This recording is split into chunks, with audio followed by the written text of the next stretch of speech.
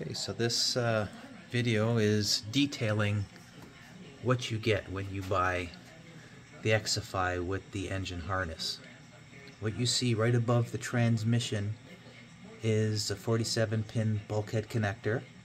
That part stays in the car, and the computer is in the regular spot where the kick panel is, passenger side foot. This harness disconnects and stays with the engine, so it has all the vital sensors, TPS, coolant, air temp, etc, etc, etc. So what I have done is your initial harness that you have that has the fuse box that comes from here.